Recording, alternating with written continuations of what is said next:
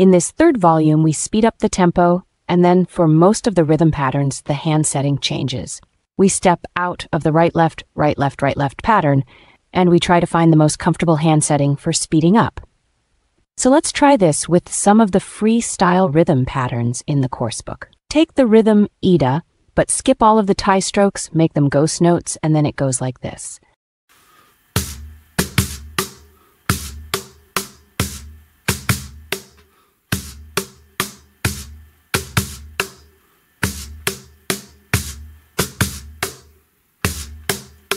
Let's go faster now. You notice that you can play the rhythm much faster now. But again, be careful. Don't lose the groove when speeding up, don't let the rhythm drag, and take care of the double strokes.